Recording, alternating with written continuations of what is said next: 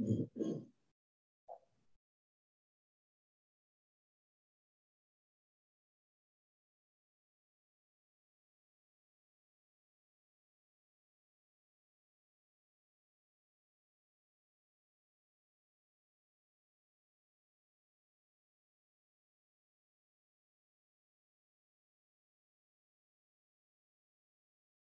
in progress.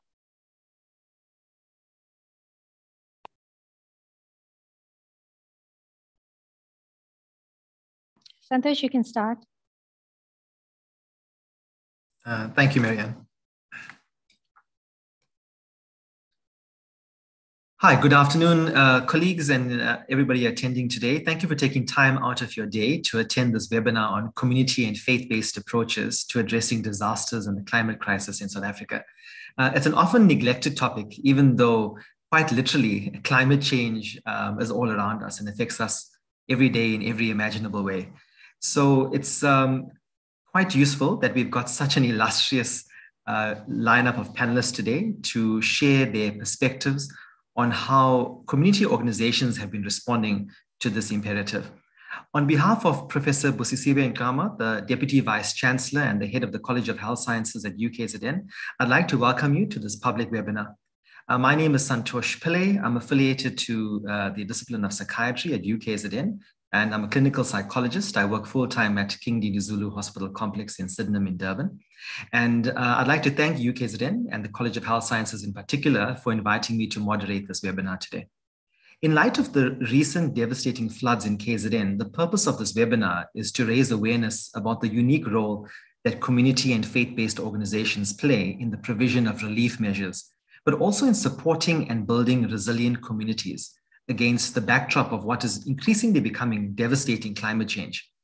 And each attendee today brings a unique perspective based on their location in terms of the organization that they belong to and how they've been providing solutions to climate change and disaster responses in this country.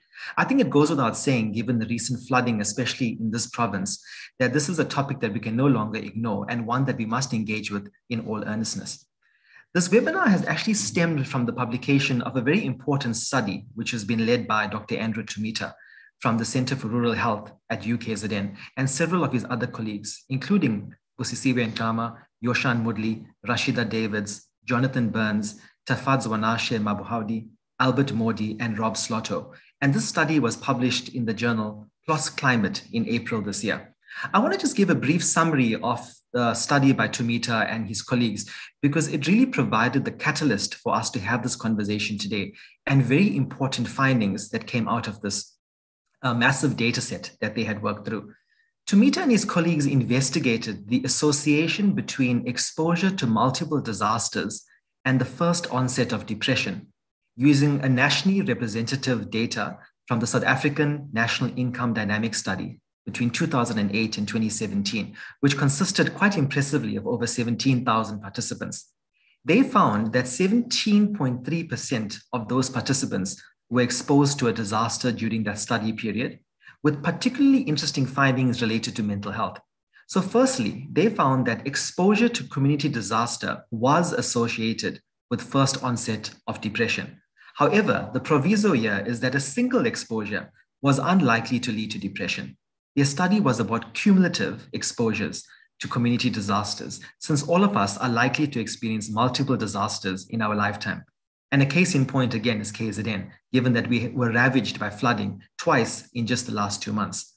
Their second finding was that there were particular groups of people who were most at risk.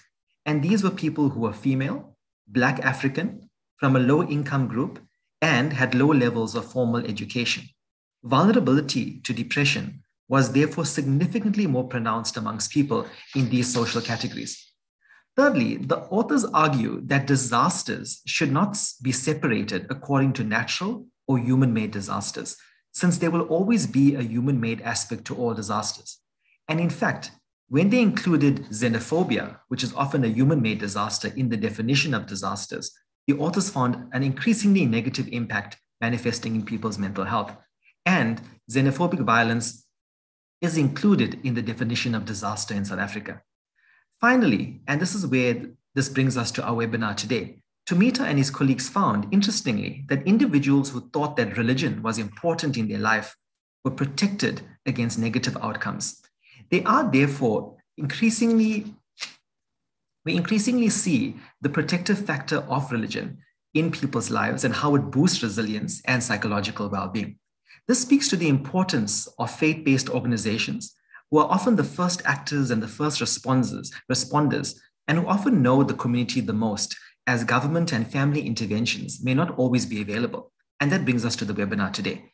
These FBOs and CBOs are often underestimated and often seen as only attending to the initial material needs of those affected by disasters. However, they are actually key players in mitigating adverse psychological outcomes and, in fact, improving mental health and well-being. To unpack these issues, I would like to welcome our sterling list of panelists today, all of whom have diverse perspectives and vantage points about today's topic. They are Mr. Gabriel Manyangadze, who is a program manager and climate justice coordinator at Southern African Faith Communities Environment Institute, Prof. Jeff Harris, who chairs the board of Phoenix Zululand and is a researcher affiliated to DUT, Ms. Yasmin Raja, who is the Director of Refugee Social Services in Durban, Dr. Kosi Kubeka, Senior Lecturer at the University of Cape Town and a practicing Buddhist, and Dr. Imtiaz Suleiman, a medical doctor and also founder of Gift of the Givers. I'm going to just check in with the organizers to see if Dr. Imtiaz Suleiman is here already. Hi, Santosh. He's busy connecting now. So could we give him just a couple of few seconds? Thanks. All right. So while we wait for Dr. Suleiman, I would just like to thank everybody once again for attending today's webinar and encourage all of you to use the chat box, which I think everybody's familiar with by now, given that this is probably everyone's 1000th Zoom meeting, given the COVID-19 pandemic. So if you have any questions or any comments that you'd like to make, feel free to pop it into the chat box. There's also the Q&A function, which you'll see on Zoom. Feel free to post an official question there, and any one of our panelists will respond to those questions in between them speaking. And I see Andrew has already started posting some links to NGOs that most of us on the panel today are affiliated to. So feel free, if you are so inclined, to go onto the websites and find out more about each of these NGOs. So if you are interested in volunteering or getting involved in any way, that will also be appreciated. I think the importance of this webinar is to really raise awareness about how community organizations, who are often right on the ground and at the grassroots, are often the people who know best what's going on in people's lives and know best how to respond. And often, because they might not be always affiliated to universities, might not always be researchers whose names are well known, often the innovations and the solutions that they've come up with on the ground are overlooked. So hopefully today we can begin a conversation where we start seeing some best practices come out of these organizations and we can all learn from each other.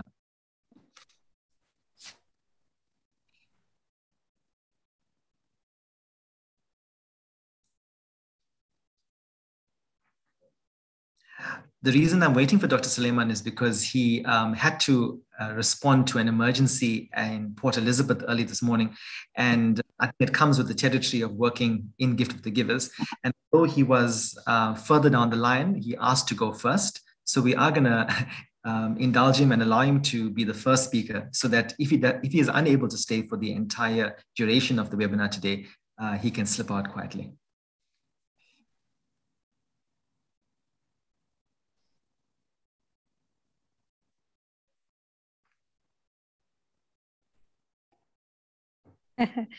Okay, he's just written to me to say that he cannot connect on video. All right. But I think that's fine. So shall we accept his apology, Marianne, and move on? Let me just find if he can connect on audio, because we're fine with listening to him. All right. Just check. Okay.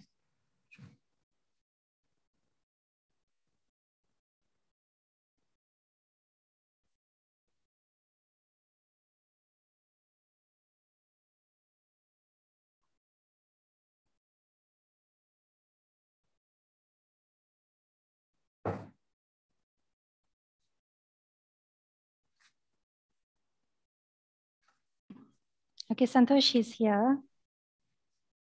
Let me just see. Great. I think while we wait for Dr. Suleiman. Sorry, hold on, he's just calling me. All right. I think let me formally introduce Dr. Suleiman, even though he's probably a public figure that needs very little introduction. I think most people know Dr. Suleiman as the founder of the Gift of the Givers, which is a humanitarian organization. But he is a medical doctor by profession, and he is in fact an alumnus of UKZN. He's world renowned for his contribution to humanitarian aid nationally and internationally, and he's received a number of prestigious awards from as far afield as places like Bosnia, Pakistan, Malawi, and Portugal. The most noticeable and recent award included the very prestigious Order of the Grand Counselor of the Baobab, and this year, the Board of Healthcare Funders Titanium Lifetime Achiever Award for outstanding contributions to the healthcare industry in South Africa. Dr. Suleiman is going to speak about the inspiration behind the establishment of his foundation and provide a couple of on-the-ground lessons learned during the recent disaster. Dr. Suleiman, thank you for joining us very much, and I hand over the mic to you. Can you hear me? Yes, loud and clear. Oh, okay, that's something. It doesn't show that here. Okay. Thank you, Dr. Suleiman, for joining us today. I know that you're incredibly busy, and even as we speak, you're kind of on the ground attending to some issues down in the Eastern Cape. We'd really love to hear from you about some of the inspiration behind setting up the Gift of the Givers, and also some of the lessons that you've learned related to the recent flooding in KZN, and how the Gift of the Givers has been responding to climate change. Okay, fine. Thank you very much. Sorry for the delay, and sorry for stealing the position of the others before me. We're here in P, and they're in day 0. I had to fly in yesterday afternoon, and this is a serious crisis here. The city is going to be out of water very soon, and there's almost 2 million people here that's going to be affected. So we've already started drilling, and we're doing other things here. But to answer your question, Gift of the Givers is not something that I thought about one morning to form an organization, to give it a name, to find some founding members, to arrange some principles and say what we're going to do. Gift of the Givers is a very spiritual organization. The inception, the founding of the organization, the instruction of its forming was given to me by a spiritual teacher in Istanbul, who I met first in August 91. I loved what I saw there, and I went back in August 92. On a Thursday night, the 6th of August 1992, the spiritual teacher at 10 p.m., after a religious ceremony, looks me in the eye from the corner of the room. I'm sitting in the other corner, and he tells me in fluent Turkish, and I don't speak a word of Turkish, but I understood every single word that he said in Turkish. He said to me, my son, I'm not asking you, I'm instructing you to form an organization. The name in Arabic will be Waqful Waqifin. Translated, it means Gift of the Givers.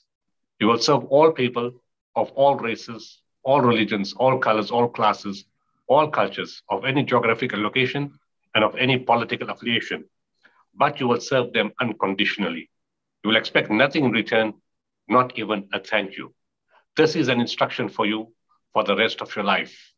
And remember, this was a crucial statement. He said, and remember, whatever you do is done through you and not by you. The spiritual emphasis, the spiritual link was guaranteed there.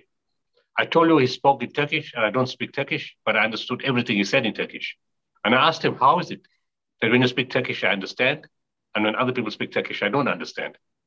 He said, my son, when the hearts connect and the souls connect, the words become understandable. I asked him next, you gave me this instruction, what does it mean? What am I supposed to do? When am I supposed to do it? I'm a doctor in private practice. I have 3 surgeries in a place called Pietermaritzburg in South Africa. So when am I supposed to do this? He told me one line, you will know. And the moment I walked out of that place on 6th of August, 1992, I knew exactly what to do. I was shown all the steps. We responded immediately. I gave my inspiration to respond to the civil war in Bosnia. The same month, we took in 32 containers of aid. In November, another 8 containers of aid. And in 93, we designed the world's first containerized mobile hospital. A unique South African technology, the first of its kind in the world, taken from Africa to Europe. And at that point, I then understood his message. Gift of the Givers, in essence, was going to be a disaster response agency. That was going to be the bread and butter. That's what we were going to specialize in. And whatever else we did was secondary to disasters, not disasters itself. Disasters was number one. And subsequently, over a period of 30 years, we've built a profile of 21 different categories of projects. Not 21 projects, 21 categories of projects. So whether it's winter warm, giving out wheelchairs, intervening in hospitals, boreholes, agriculture, housing, counseling, hostage negotiation, whatever we do, all different kinds of projects have been developed as a result around disasters. COVID became a very big project on its own. So initially, although we were involved in South Africa, the marketing went a lot to international projects. And as part of the development, for the first time in 2004, we brought in primary healthcare teams. Before that, we had just material goods, tents, blankets, medicines, food, that kind of stuff we were doing.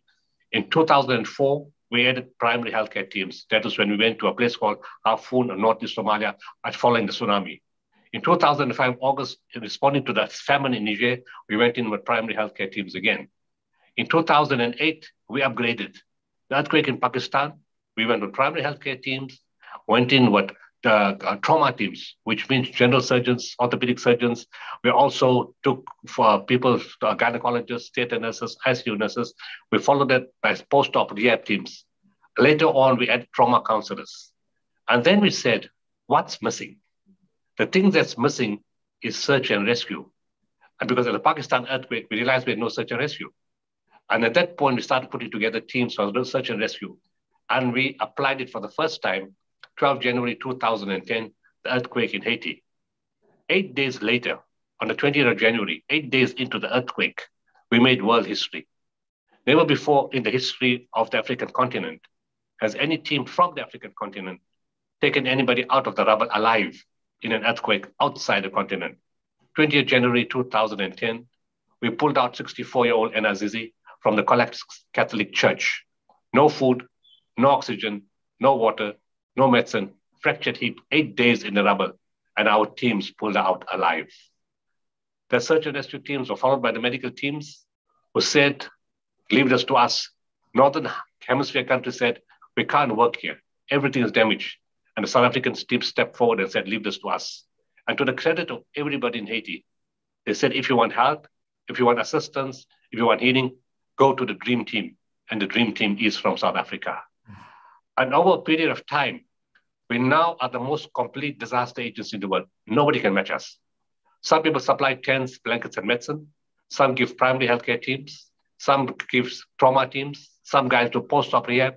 Some guys do trauma counselors. Some guys do search and rescue. Some guys bring sniffer dogs. Some people build clinics and hospitals. Some people build houses. Some people put water. Some people put agriculture. We do all of the above simultaneously in any disaster that we go to. And we've proven that over and over again. So we're the most complete disaster team in the world. We can get off a plane and start operating on the runway, setting up an ICU and a theater on the runway. We've got the equipment, we've got everything portable, and we've got teams who know how to do that. 2016, I killed international marketing. There was too much of focus on international marketing, and people were missing what we were doing in South Africa. I didn't kill the project, I just killed the marketing.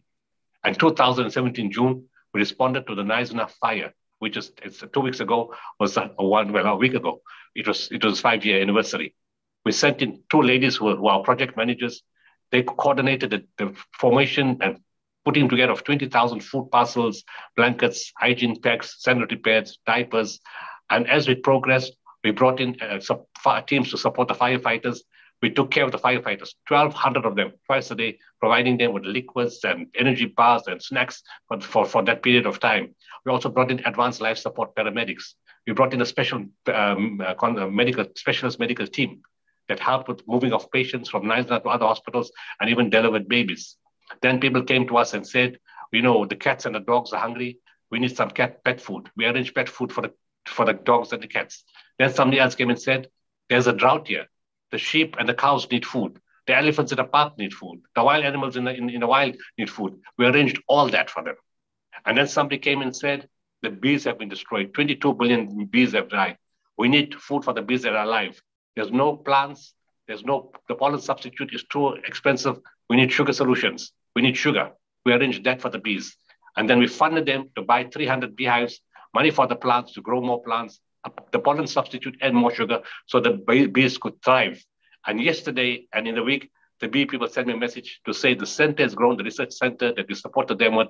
All the bees are back, more than 22 million, and the numbers are growing. And there's a lot of research and students and learners and university students and professors come there, and the bee learning has gone huge in the area. They're now expanding to other areas because the Cape honeybee is the most versatile bee in the world.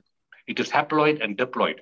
So if the queen bee dies, they can manufacture their own queen bee, which has been very good for the environment, very good for the surroundings, and it's been a massive improvement. And also they're teaching new beekeepers. There's 90 people on a chat now, and they're teaching new beekeepers, which is passing on of knowledge and upgrading skills in the area. From there, we responded to the drought in Beaufort West. We drilled when there was no water, nobody could find water. Our teams found water. And we put in water, pumped it into the Hamka Dam pipelines. By gravity, brought it into the city, and by the municipal reservoir systems, delivered to the whole city. At the same time, we started supplying Sutherland with fodder. In 2018, besides the fodder, all the water dried in Sutherland. We drilled 238 boreholes to resuscitate the farms and animals. The animal count dropped from 440,000 to 31,000. For the first time in January this year, the count is starting to rise. People are getting jobs again. People are being employed again. 2018, we got involved in Day Zero in Cape Town, moving in 300 containers of water from Joburg and Durban by ship and by road, and started drilling boreholes all over Cape Town and the Western Cape. 2019, we got involved in the drought in Makanda, and we're still there. And because of that, the Eastern Cape is now in the drought in PE right now. And then in 2020, we got involved in COVID-19. We supported 210 hospitals, put up our own testing teams, we had our own laboratories at reduced prices, put in PPEs in all the hospitals. We started with infrastructure upgrades and all of the hospitals. We put in food for the hospitals. And at the same time, we put in high-flow nasal oxygen machines, CPAP machines, video laryngoscopes. And now we're busy with catch-up surgery in various hospitals. We look at starting the upgrade of Charlotte Makeke in 2 weeks' time. So it's a 40 million rand upgrade. We're still upgrading other hospitals, and we provided food parcels to 1.2 million people. And then, of course, we supported the country in KZN with the unrest and the hunger in July 2021, delivered thousands of food parcels to all aspects of KZN. And right now, we got involved in the floods. In 11th April, the floods hit. The morning of 12 April, 5 April, my team started. From that day onwards up to today, Monday to Sunday, they've been supporting centers, individuals, families with bulk food for cooking, bottled water, hygiene packs, the sanitary pads, the diapers, mattresses, and blankets. And then hospitals, clinics, schools, also bottled water. We gave them that. And then the Tognath is in a mess. The water system is completely destroyed. We drilled 15 boreholes there already, and also drilling boreholes in other areas that didn't have water even prior to the floods. In parts of Verulam, parts of Umzinto, Harding, Madden Hill, our teams are busy working there. We're upgrading the schools that have been damaged. 600 schools have been damaged. The first few schools have been massive damage. We've given contracts of 15 million rand for the first few schools to be repaired. We're doing what is called jetting, cleaning out all the stormwater drains in the schools, which are filled with sand and silt, which means later on, if there's another flood, then the drains will get flooded again and the schools will get damaged again. So we're cleaning that out. The health department has asked us to assist us. We're going to look at that. 180 million rand worth of damage to health facilities.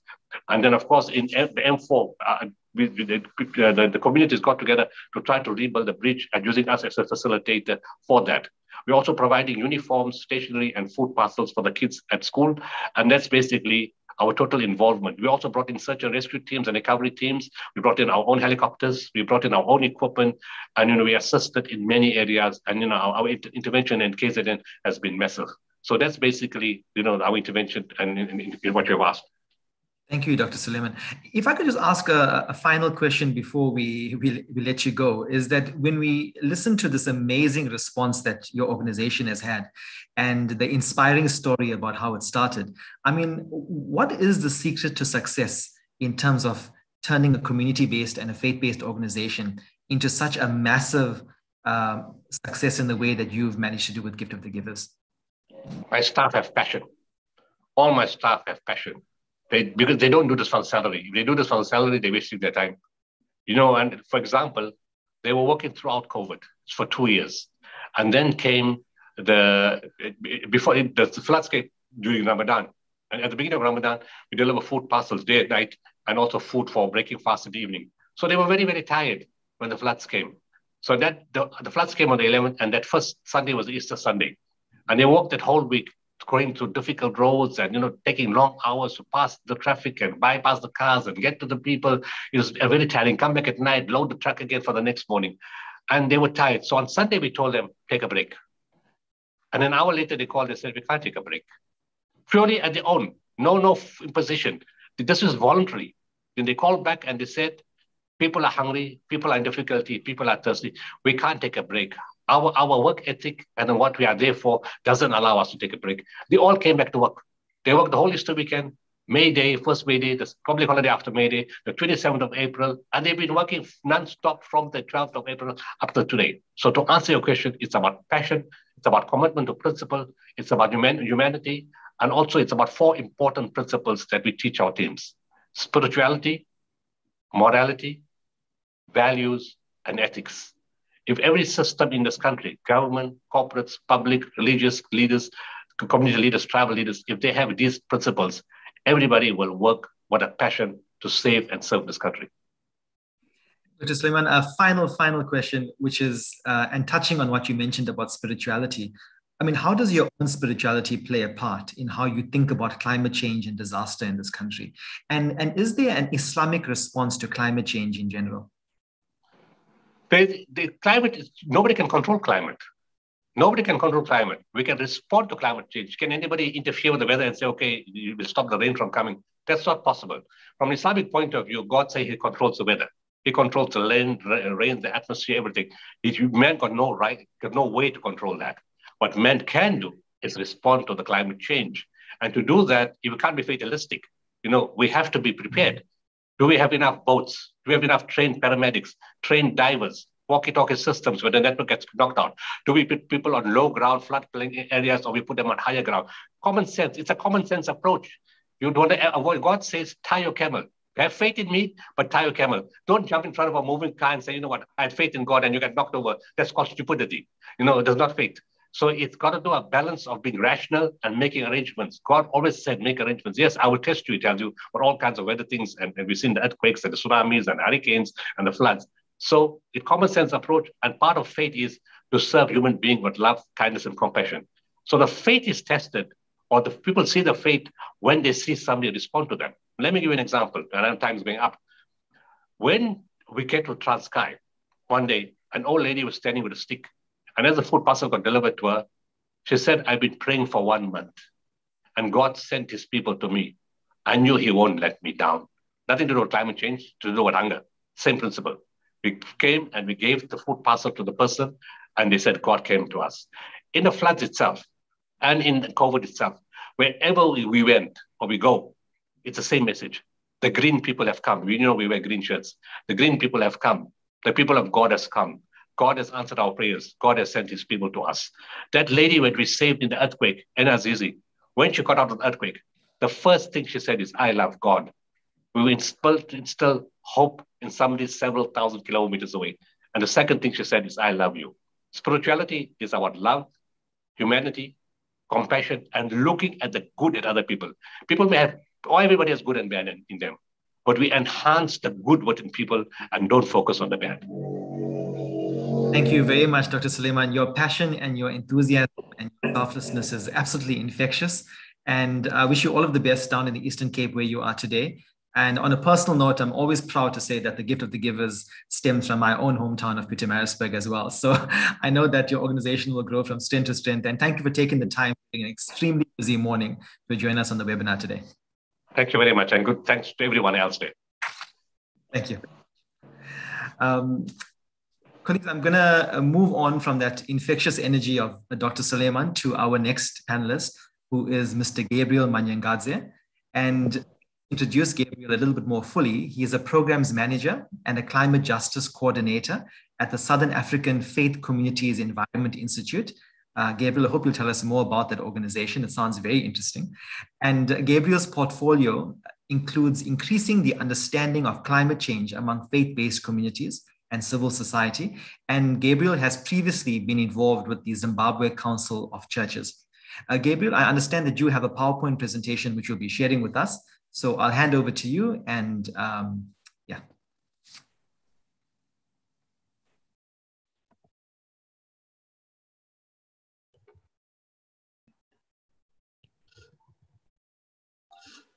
Thank you very much, Santoshi. And good afternoon, everyone. It is an honor for me to be speaking in this forum today.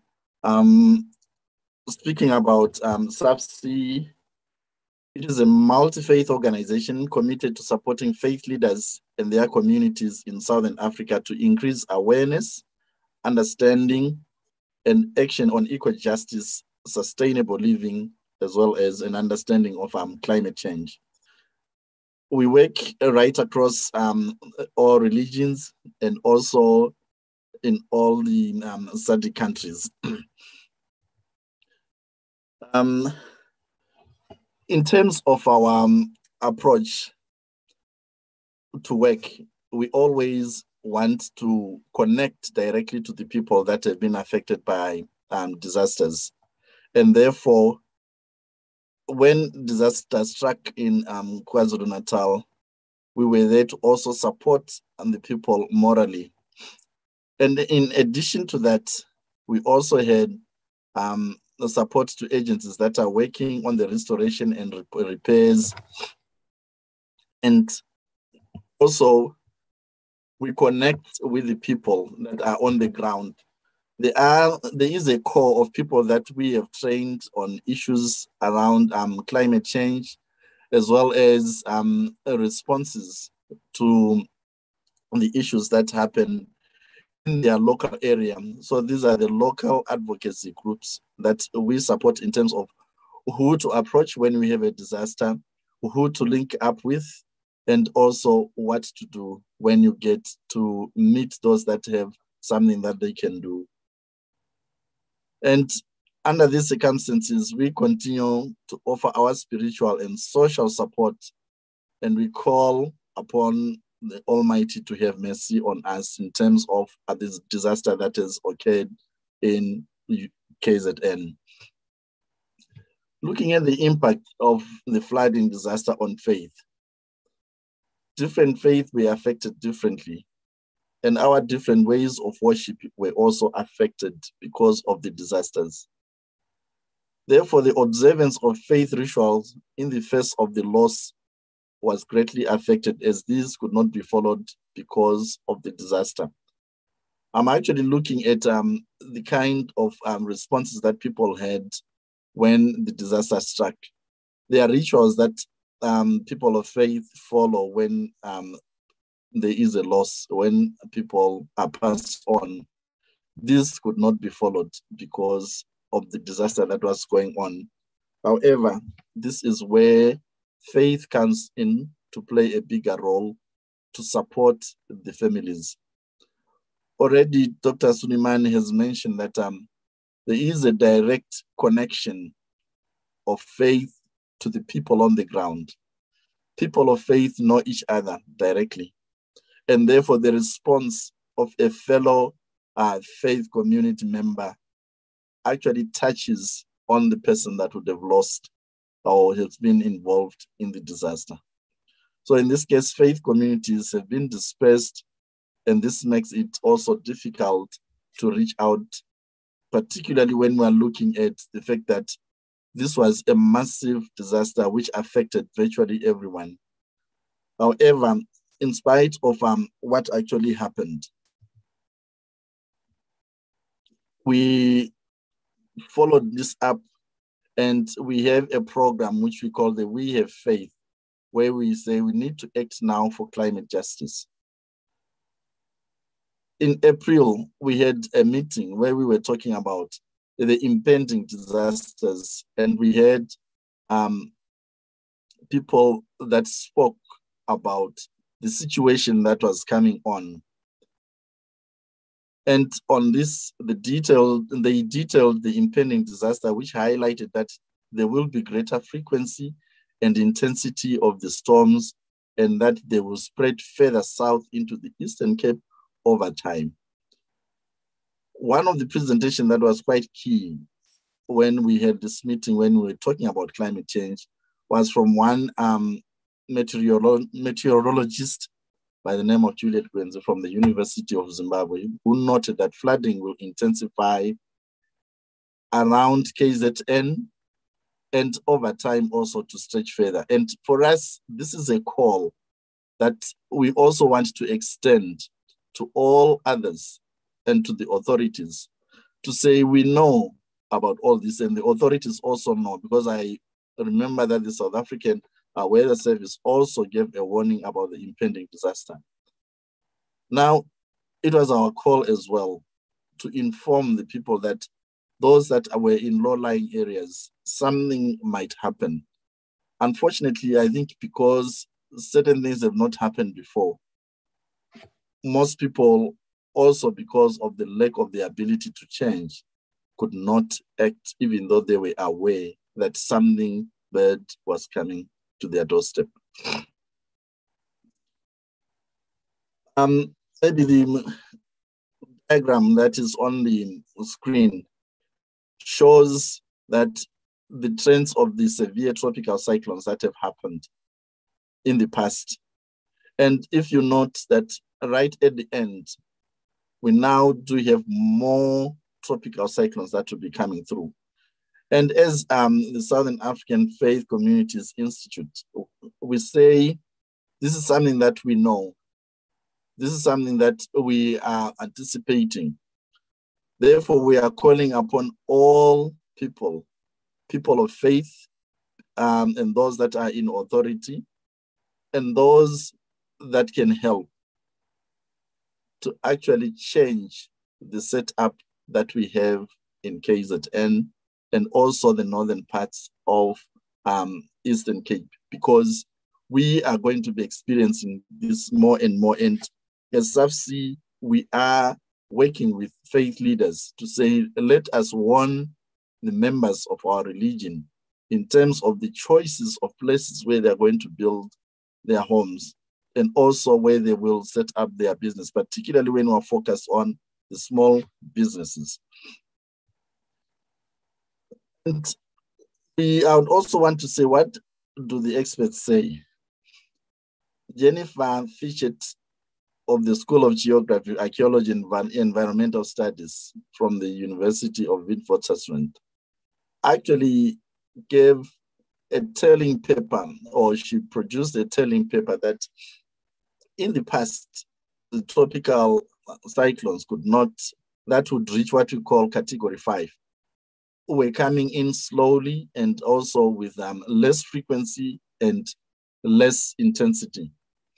But in the past 20 years, this has increased in terms of both intensity as well as the frequency.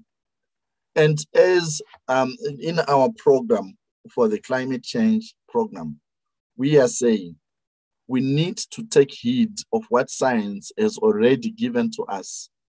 And as people of faith, we are calling everybody that morally we have something that we have to do as far as assisting people before disaster struck.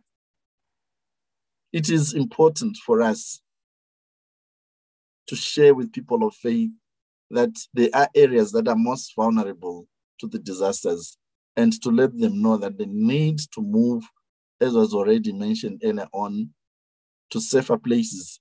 And we are calling on the authorities to start implementing that, because this is something that we are going to be living with over the next years, and therefore we need to be prepared. In terms of some of the faith responses, the people of faith through various communities responded in the provision of food packs, as was done by the South African Council of Churches through the KwaZulu-Natal Council of Churches.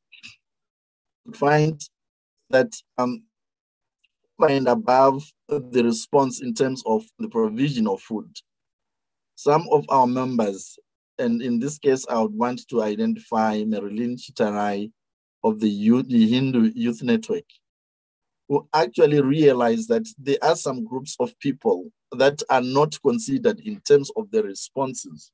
And these are the youths.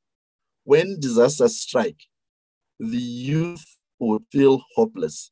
And as a response, she started a program where she was asking the youth to write about their experiences as a way of psychosocial healing.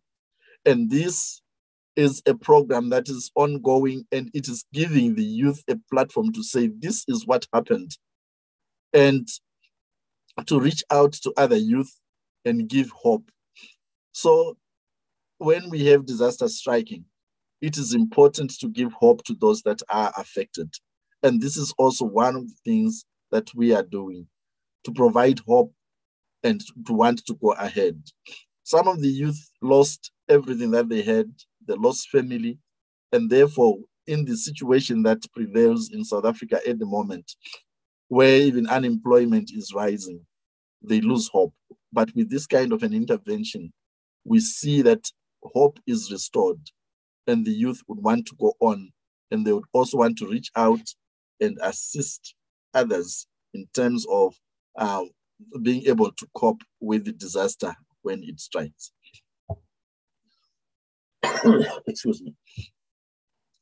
In terms of the South African Council of Churches, you'd find that they stepped in terms of giving support to families that had lost their loved ones, and conducted funerals with the support that went up to almost 20,000, as well as also provision of water trucks, and also delivery of critical areas of need for these people, like provision of shelter, health and sanitation, such as toilets and sanitary supplies, food security, and the provision of power generators for the halls where people were sojourning at the time.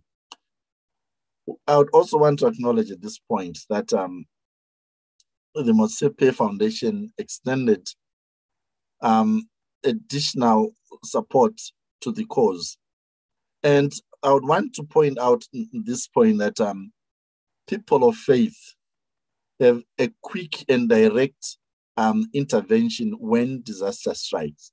And therefore, it is important that we also link up and act when something happens, because we don't have the kind of protocols that government has. And therefore, it means we are on the ground on less time.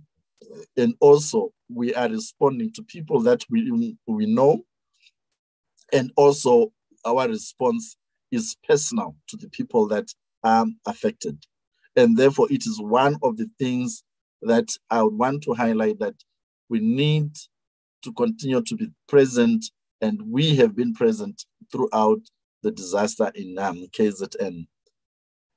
And so the faith community is a faster conduit of assistance, as it has a presence in the communities and responds to the needs of people personally.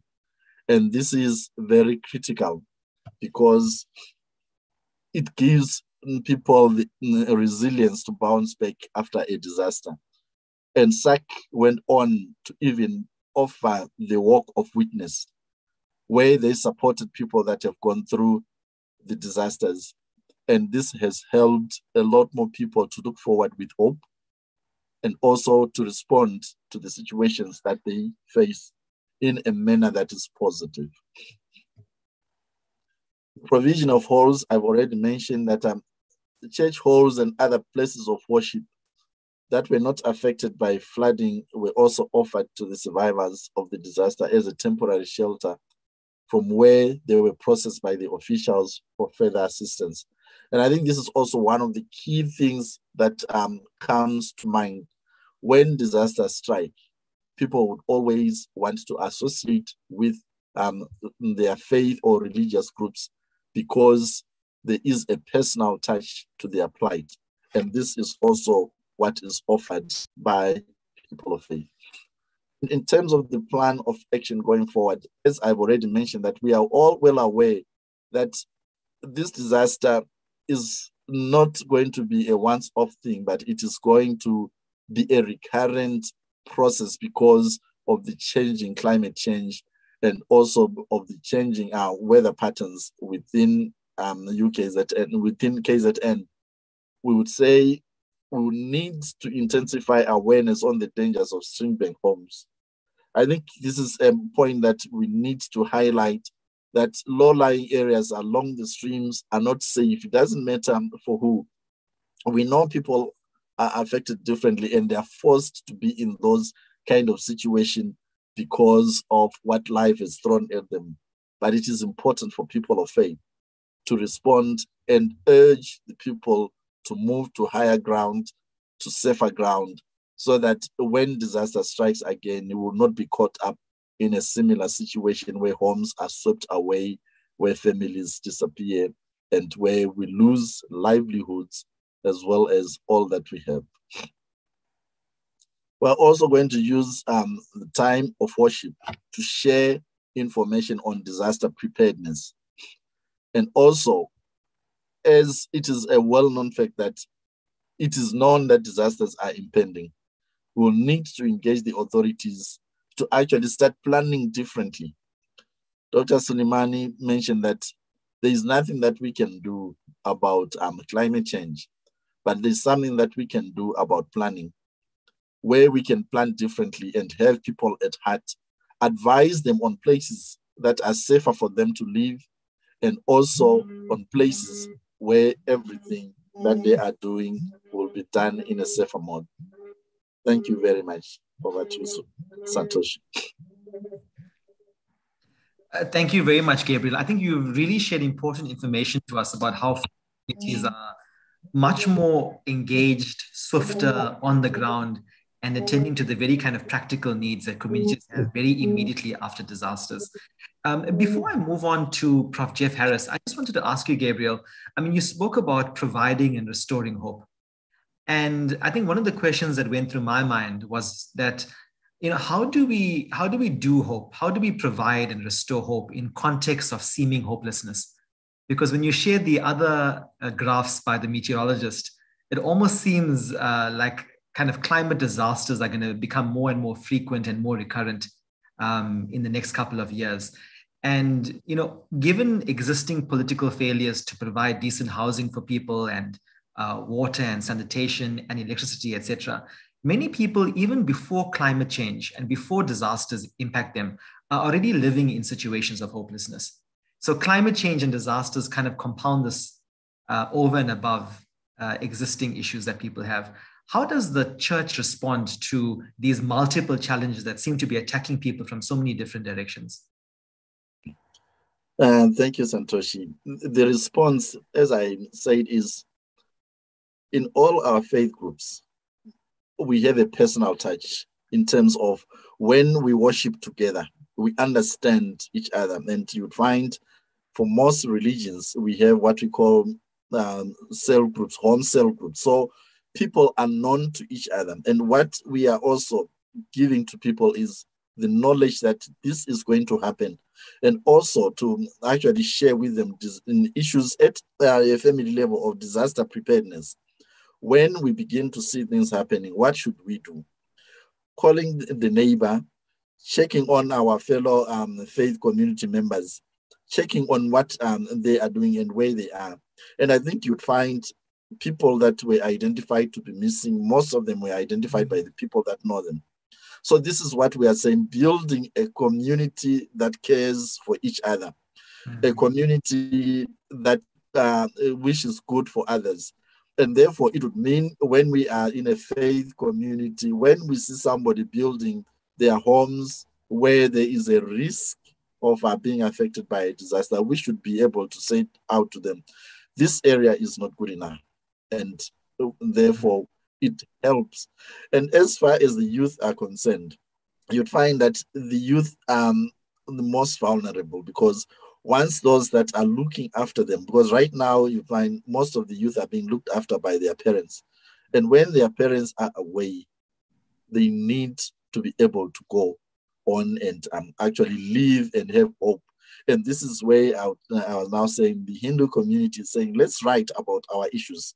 Then people begin to see that they are not in it alone. There are others that are in there, and they begin to offer solutions, because the solutions that we want are not only solutions that are external, but we also want solutions that are inbuilt. Those people suggest to the authorities to say, this is what we want.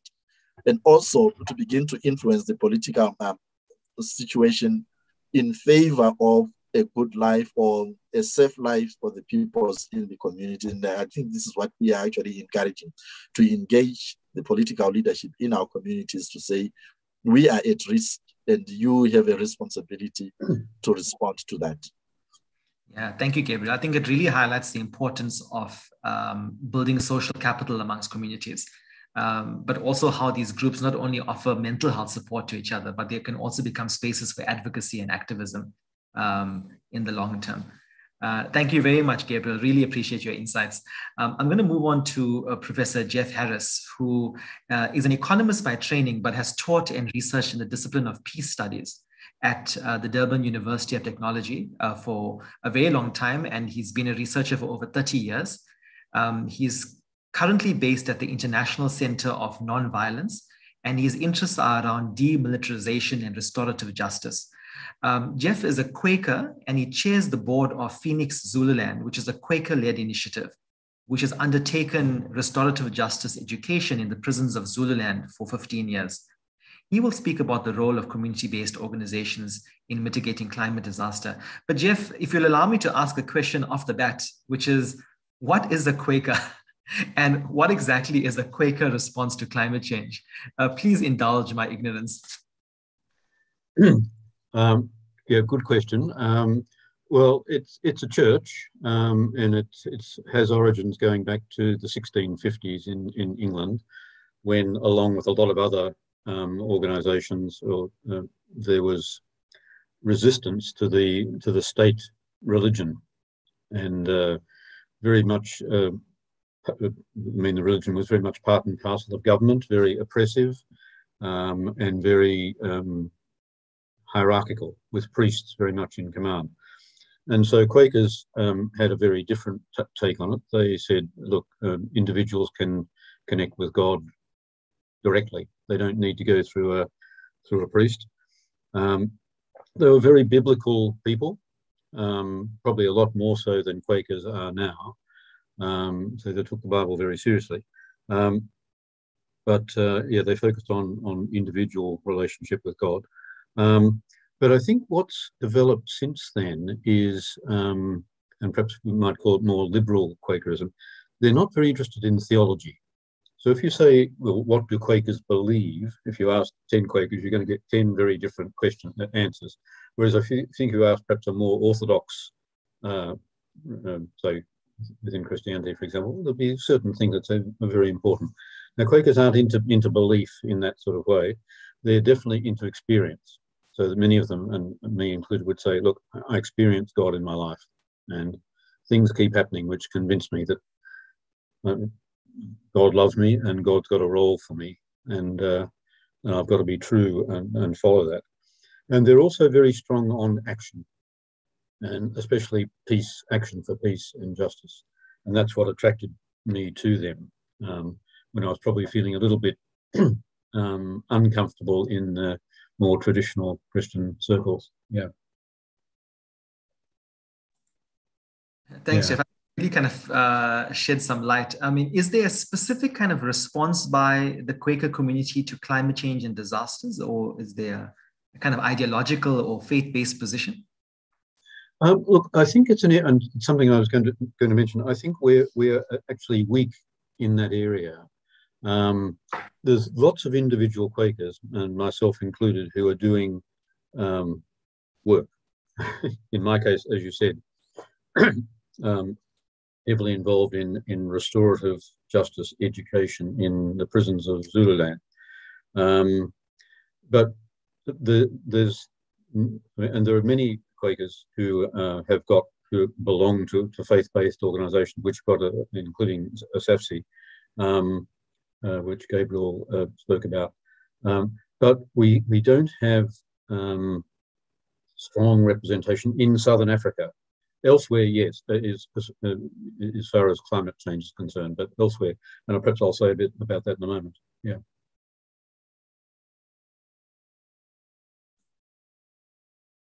Right. Should I fire away? Yeah, absolutely. I've turned my camera off at the request of some of the TV media, who I think want the speaker to be on the screen at the moment. So okay. Yeah. So I'm going to be a little bit academic to start with, and hope to improve as I go. But I want to start off by saying I don't think we realise just how important civil society organisations are in South Africa and in Africa more generally. I'm an Australian originally, and I visited there a few months ago, and one of my sort of impressions was everything works, and governments work. If you go into a government office or they work, and things are handled well. Whereas we often have the impression here is, no, not very much about government works at all. I think perhaps we're exaggerating, but in that sort of context, civil society is really important.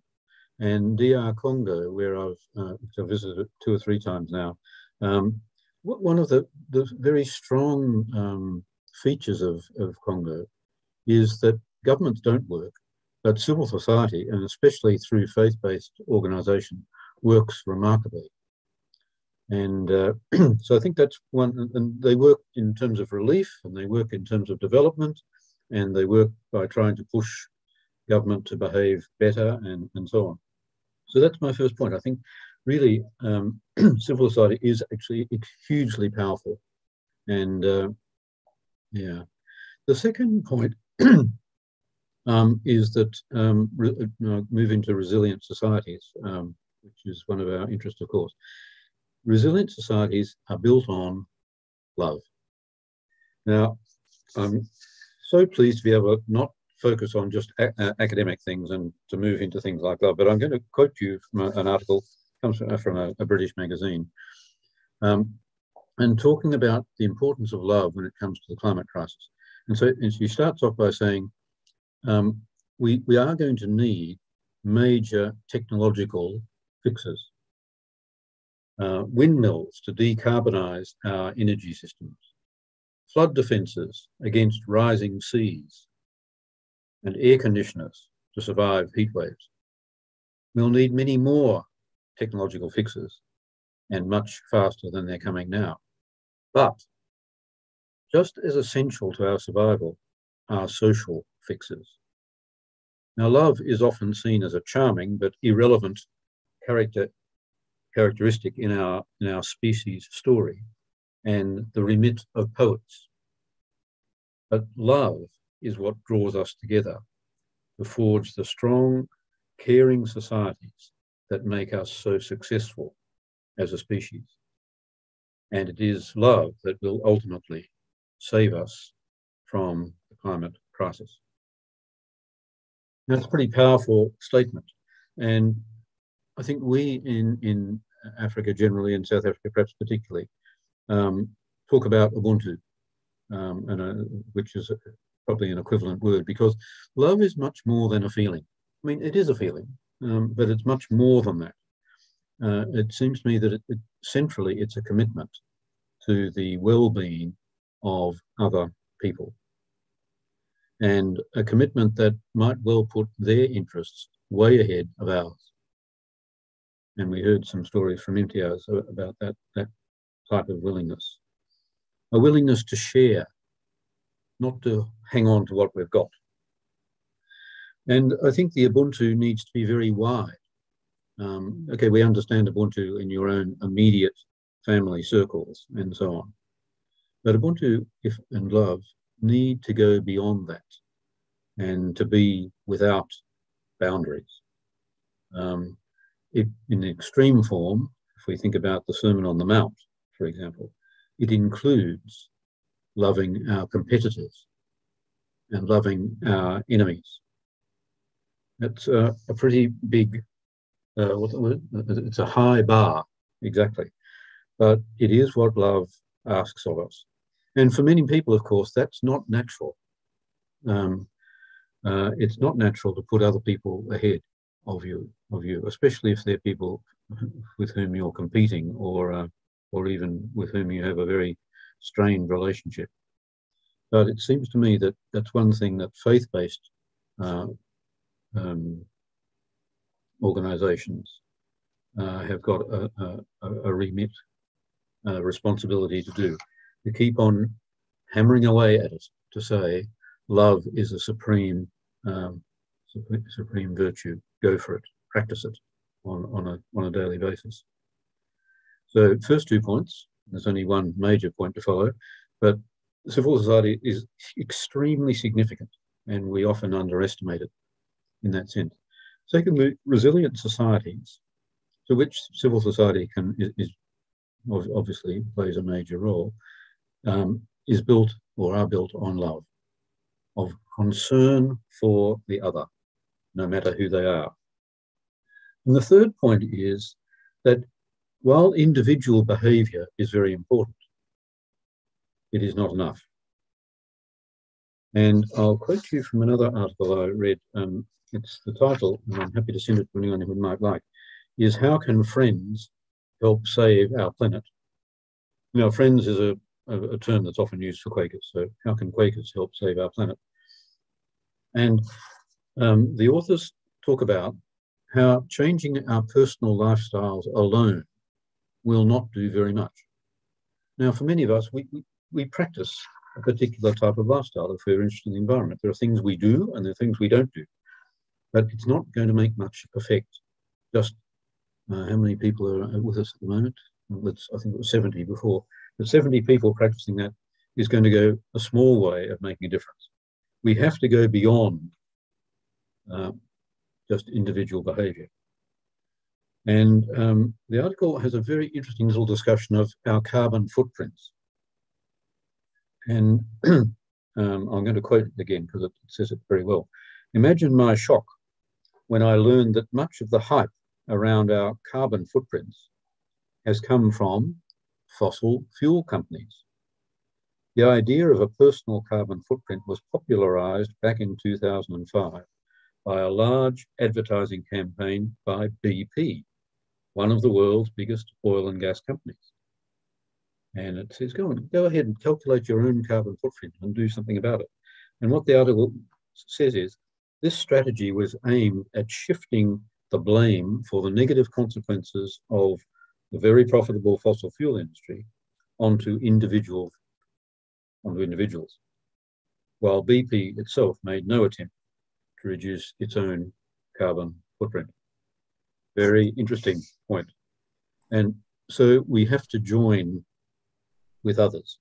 Now, at ICON, the International Centre of Nonviolence, we put a lot of effort into educating people about the effectiveness of nonviolent campaigns. And the reality is, nonviolent campaigns are more effective than violent campaigns. That's the evidence is there, very, very clear. We try and train and motivate our students to take action.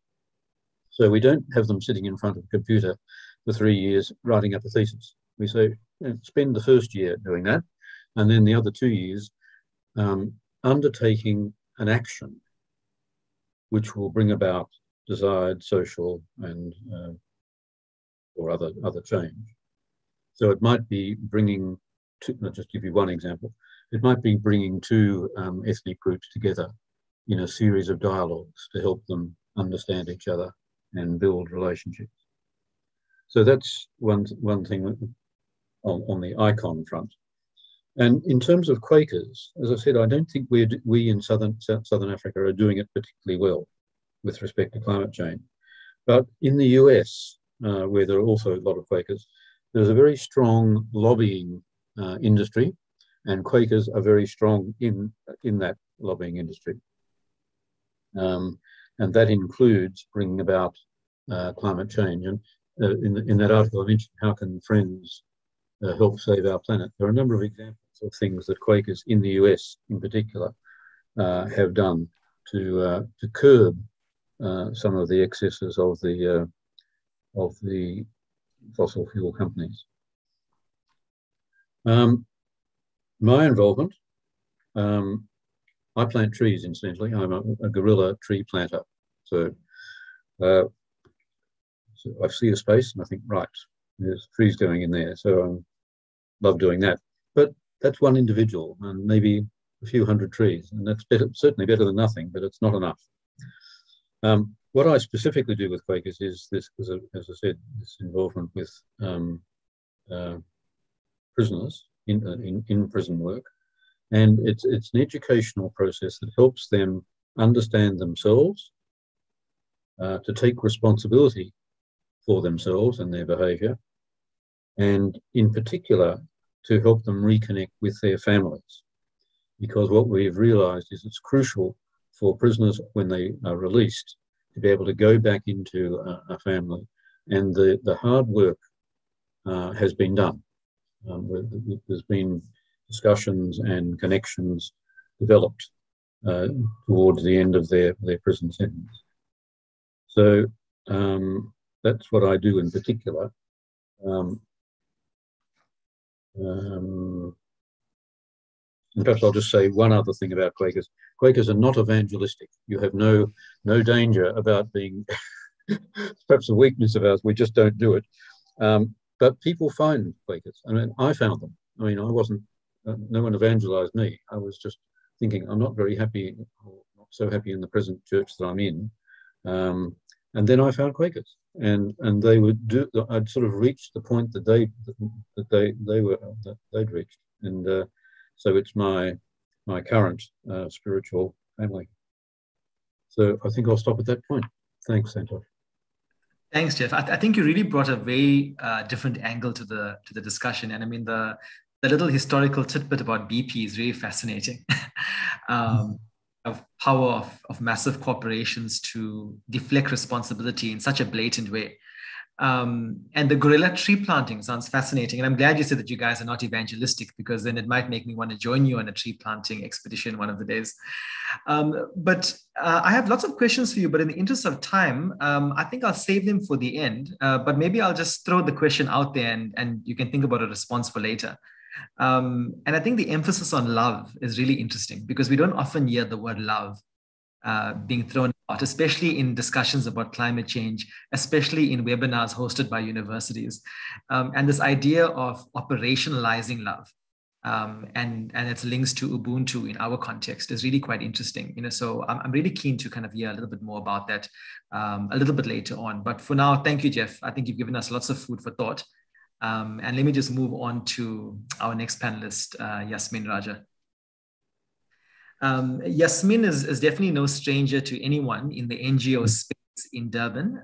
She's the Director of Refugee Social Services and provides incredibly important services to refugees, asylum seekers, and migrants living in KwaZulu-Natal. Yasmin studied social work at the former UDW, and her early career was in child and family services with communities around Durban. And her current work really involves providing critical services at some of the most vulnerable people in the province, especially when there's been mass displacements after incidents of xenophobic violence, and more recently during the floods in KZN. And Yasmin really is in the perfect position to provide us with a very kind of on-the-ground grassroots update from the perspectives of marginalized populations. And she's really doing incredible work. Yasmin, over to you.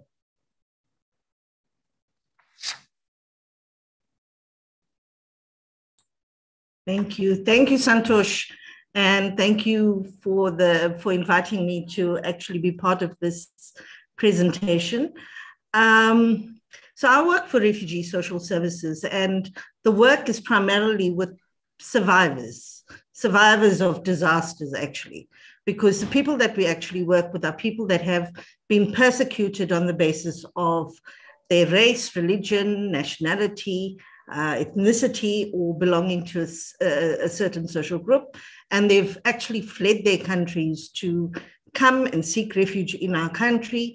And en route, they've experienced violence in their countries of origin, in mostly man-made disasters, obviously, en route, and more often than not in South Africa. I mean, I think everybody's heard the issues with xenophobic violence. We've had disasters 2008, 2015, 2019. This organization has been working with refugees and migrants since 2008, and dealing with disasters since then. But I think what I'd like to say is that, when you introduced this particular webinar, you said, based on the research that was done, that people experience multiple disasters. And I didn't realize that we were actually working, aside from the xenophobic violence and stuff, that we were always working with people that had already experienced disasters. So our regular work is to assist communities, to heal, to restore their dignity, to integrate and to become self-reliant again. That's what we do normally every day on a day-to-day basis. And when there's a disaster, we deal with small disasters and big disasters, maybe not as massive as Gift of the Givers and others that are national organizations, but we deal with, within the communities, little disasters like fires, oftentimes.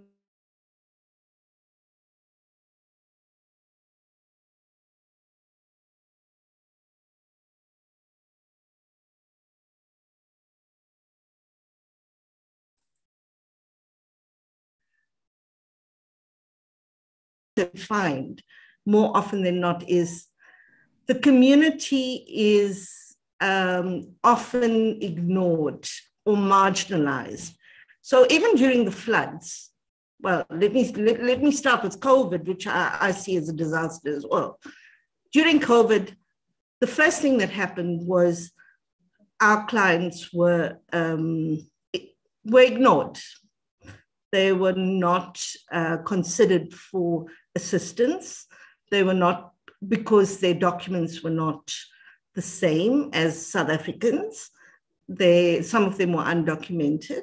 So, and this comes up quite often. People that we actually work with are seen as other and are not in need of assistance, or maybe they're just invisible. So during this flood, for instance, let me go back. So whenever there's a disaster, we often find that we're the center, together with other people in the sector that work with migrants and refugees, have to actually take on the gap and actually try and see how we can help. And usually we're very good at getting funding from our regular funders to provide some sort of service to the communities that are affected, whether it's a small disaster or a big disaster. And now during the floods, what we've a lot of people have felt, oh, well, it was the informal settlements and that were affected. But in our case, what we noticed that within the informal settlements, there's a number of migrants. There were refugees that were in and around Durban that were affected. And basically what we did was try and get some assistance to them. We would work generally with giving immediate assistance, but more often than not also giving assistance after that. One of the things that our organization has been pretty good at doing is building safe spaces for refugees and migrants to actually come and seek assistance. Oftentimes, people don't know that they're there. The people in the community don't know where to get the help from. And it is through our regular work with people within the community leaders, people that we've engaged with on a regular basis, people that we've picked up with strengths and skills that we've trained as peer educators in the community that have come out and referred all of these invisible survivors out there. So like, for instance, during this particular flood, it came after a lot of engagement and xenophobic anti-immigrant sentiment that was coming from Dudula. Actually, the day the floods hit us was the day that Dudula launched in Durban. And basically what it did was that even though migrants and refugees were impacted by the floods, a number of them didn't go to the shelters. They tended to go and, sort of seek refuge with friends if they had them, or else just try and figure out how to manage. We're one of the few organizations that have actually made sure that we found the invisible, tried to find the invisible and the unseen, and make sure that they were included in whatever assistance there is to offer. One of the things, I think, one of the briefs that was given to me was show the lessons that you've learned on the ground. And one of the big things for us is to find the people within the community that actually have strengths and skills that can be trained and who we can actually partner with. So we've, over the years, built huge networks of people that we work with. So reaching out even into like areas like Newcastle or the outer reaches of KZN, and making sure where we can that people know that we're here and that we're here to actually assist. We've used means like WhatsApp and social media to actually do assessments, to actually do counseling, and to actually provide assistance. One of the things that we do is we've chosen not to go the route, when we're doing assistance, we've chosen not to go the route of exclusive food vouchers and food and material sort of assistance in that way. What we normally do is we've moved to assisting people with cash, because we feel that it is important that they have the ability to actually know what they need. And, you know, they can buy things like electricity, they can buy food, they can buy, they can use their money for transport and stuff like that. So when we're doing physical assistance, this is one of the things that we would do. We always provide a space for people to speak. We normally would make sure that when people come to our, and this is work that actually happens before disaster. So when people come into the country, and if they come to our office and we've done assessments and stuff like that, what we would normally do is try and connect them up with others in the same situation as themselves. Because one of the big things that happens is that people lose their support networks when they leave their countries of origin. They usually don't speak the languages of South Africans. And when they get here, there's a great sense of loss and of not knowing where and how to connect.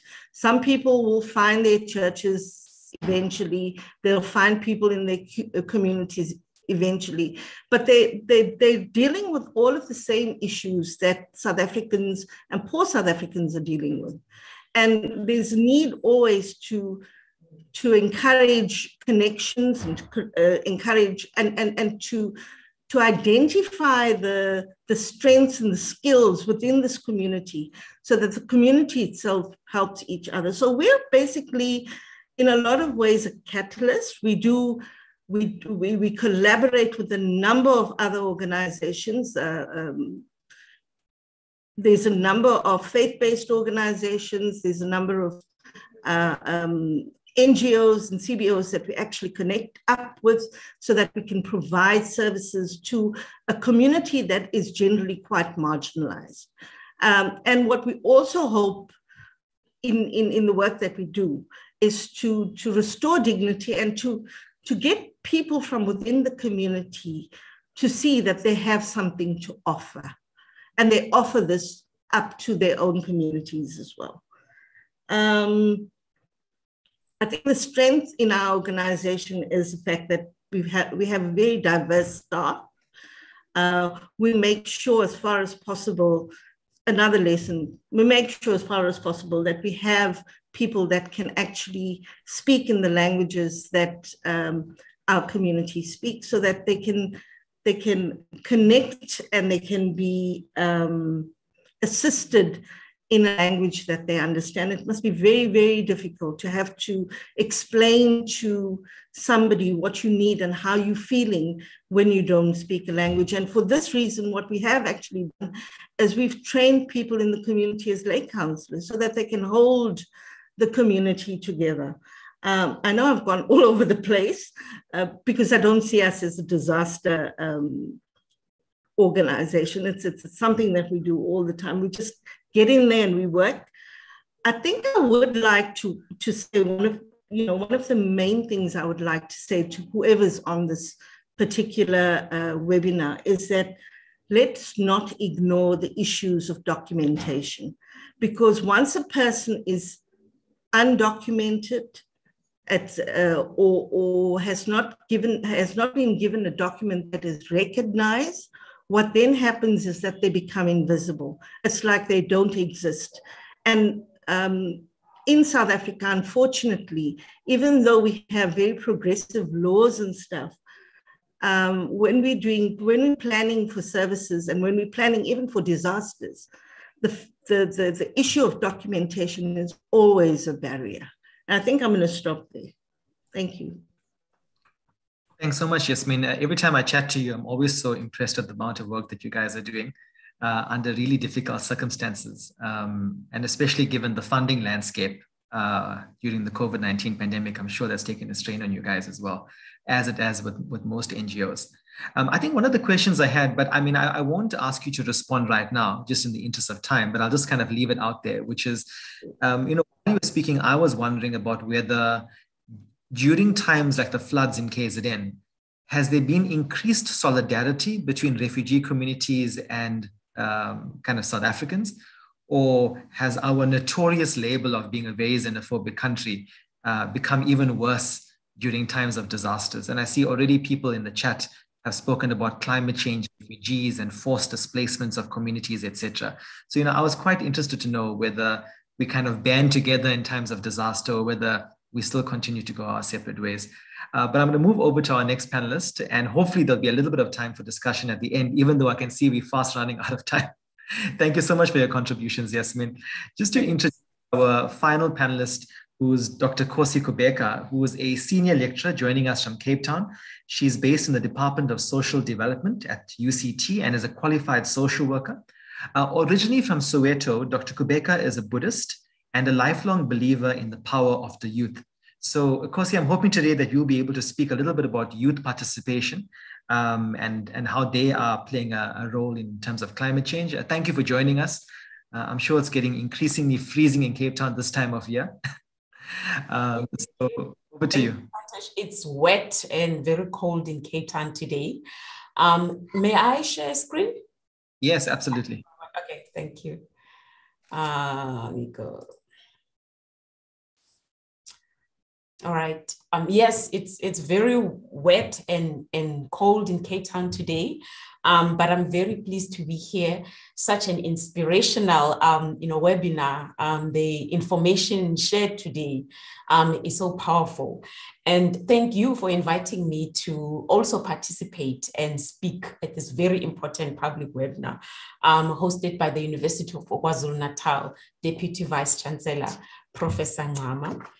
As stated in the introduction, I am an academic at UCT. My research focuses on youth developmental well-being with special interest on youth participation on youth participation in and inclusion in all aspects of community development.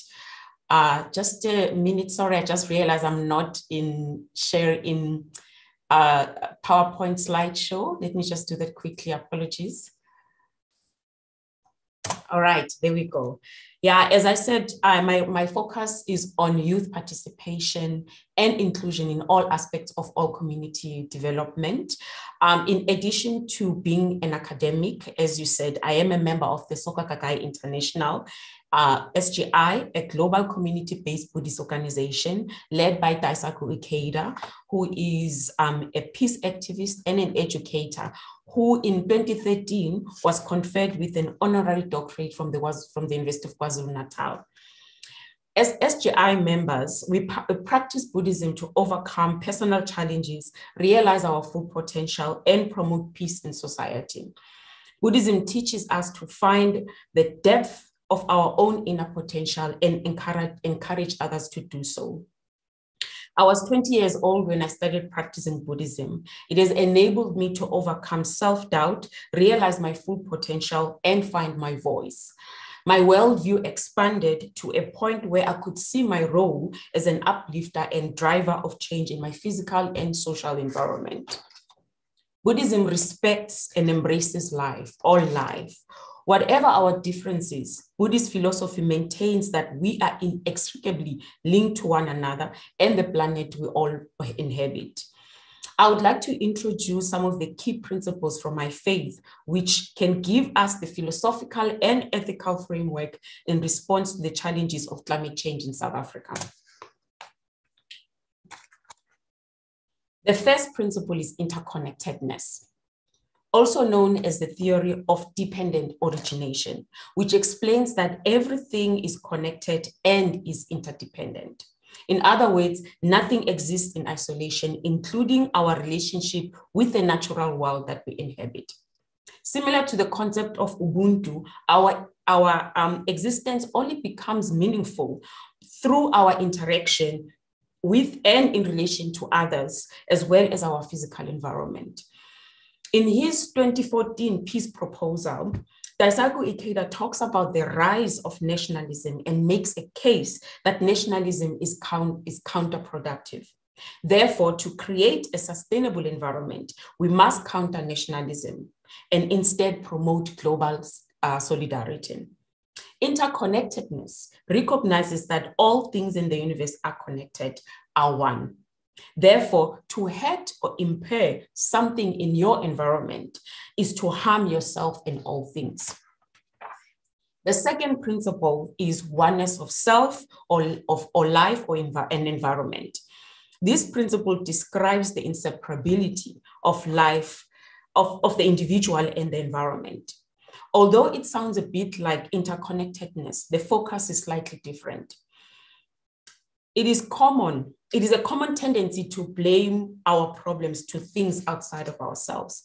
However, the principle of oneness of life and its environment demonstrates that the environment reflects the life states of the beings who live in it. We can take full responsibility for our environment by changing ourselves first. In my practice, we speak of a process of inner transformation referred to as human revolution. Daisaku Ikeda has described the outcome of this process as follows. I quote, "A great human revolution in just a single individual will help achieve a change in the destiny of a nation, and further will enable a change in the destiny of all humankind," unquote. As Buddhists, we engage in the process of human revolution to elevate our life state. In turn, our consciousness expands and we recognize our fundamental goodness.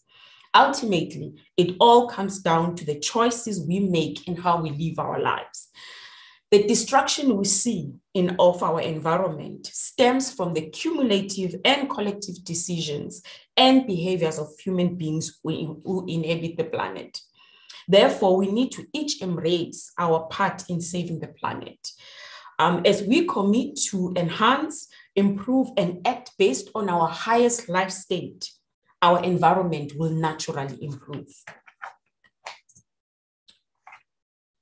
One of the findings of the PLOS climate paper is that the likelihood of depression resulting from exposure to community disaster was particularly higher among Black African females who come from low socioeconomic backgrounds. Although climate change is one of the key drivers of disasters in sub-Saharan Africa, there is not enough attention to it and how it impacts one of the most socially vulnerable groups, that is the Black youth from resource-poor communities. Young people make up 63.3% of the South African population.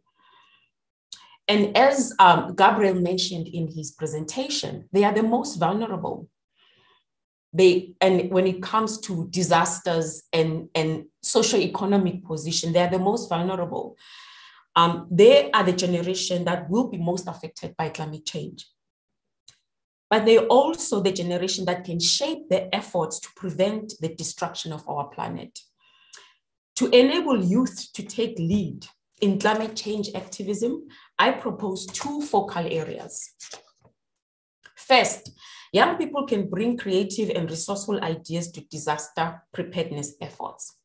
This can help not only to increase their awareness of particular hazards, but it can also equip them with skills and knowledge they can use to protect their families and loved ones, and to understand how to seek help should their communities who are affected need it.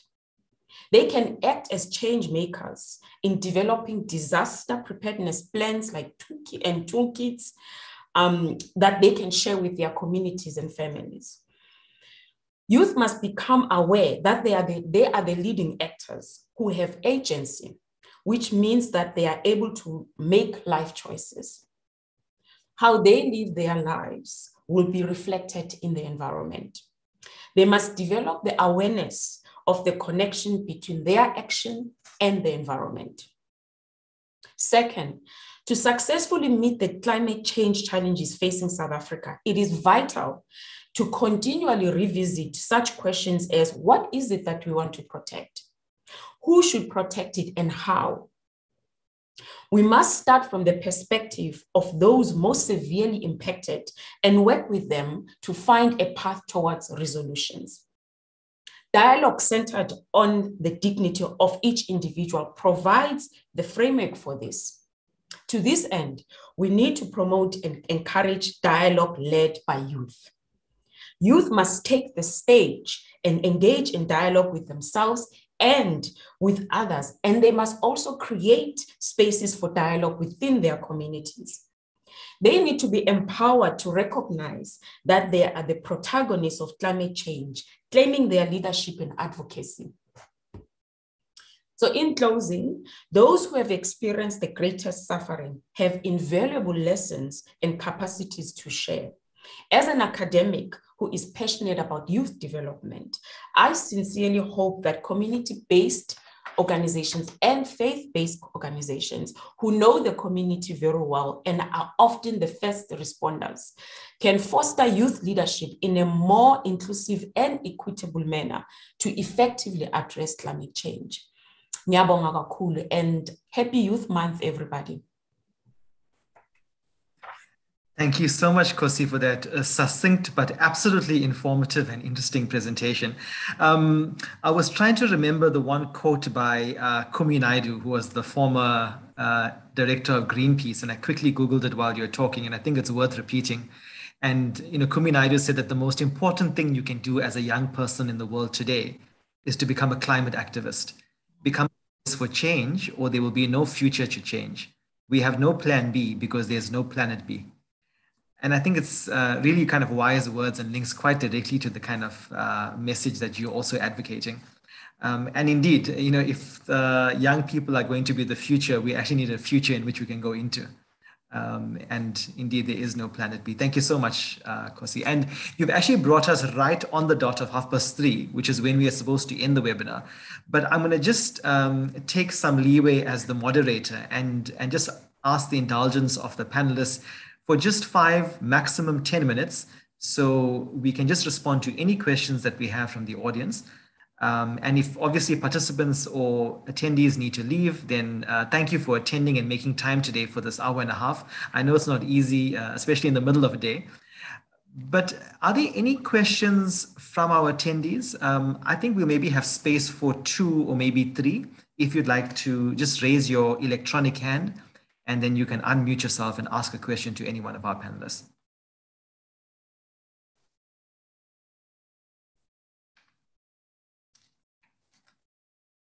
I see there's been lots of commentary in the chat box. Lots of people have asked questions in the Q&A box as well. But just in case, because I know there's lots of expertise also sitting in the participant list. And I know lots of people who've tuned in to listen are themselves really at the forefront of engaging in community and faith-based organizations themselves. So I did not want to miss the opportunity just to listen to anybody else that'd like to engage with the panelists. I'll give it a few more seconds. If I don't see any hands, then I will take that as an indication that the panelists were quite complete. Okay, Salvan Tambiran, I see your hands up. You can unmute yourself and ask your question.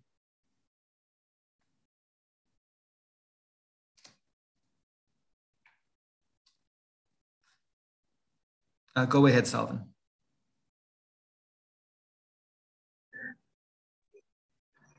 Good afternoon to everybody. Thank you for a wonderful topic and well hosted. Very informative.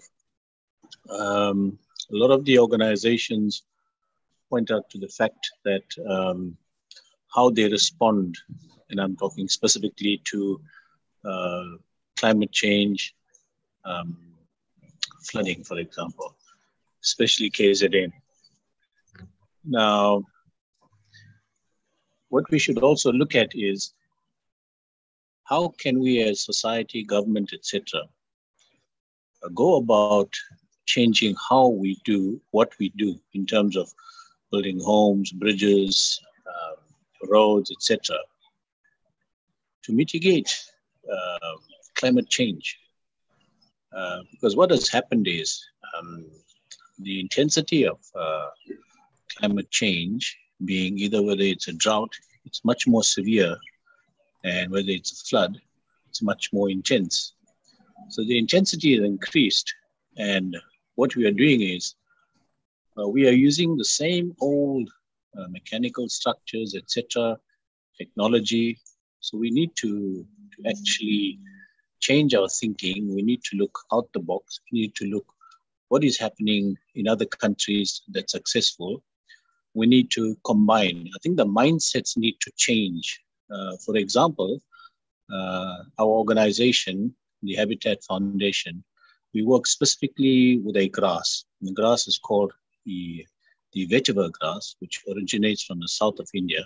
And I think a lot of the audience will be familiar with this grass. It has the unique characteristics of growing root structure, which is 3 meters plus. And I've been overseas, I've traveled conferences to a few countries around the world. And they used this very successfully in holding in holding massive banks on freeways, in agricultural lands, and in rural areas. And so the vetiver system is very popular and successfully used all over the world. We have it here. We're based at the Dubai Trade Port at the King Shaka International Airport. And we'd like for organizations to get in touch with us. We cannot get into government. It's extremely difficult to talk about a humble grass. And then we have mindsets that need to change because it's a very unique grass. So I think it's very important mindsets and how we look for solutions going forward. Thank you, Salvan. If you don't mind just popping your details into the chat, and if anyone would like to get in touch with you, then they can do that. Are there any other questions from anyone in the audience?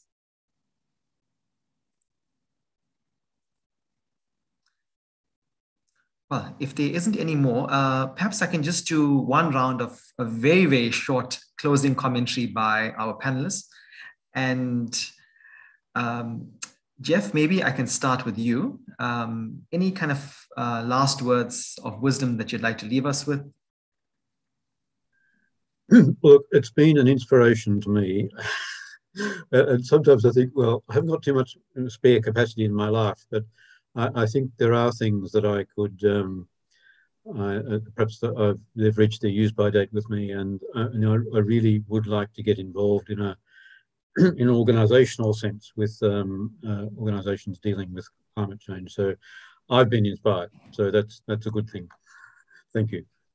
Thank you, Jeff, and thank you for bringing the word love into this webinar as well. And I see that love sent your way even in the chat. Gabriel, some closing comments from you?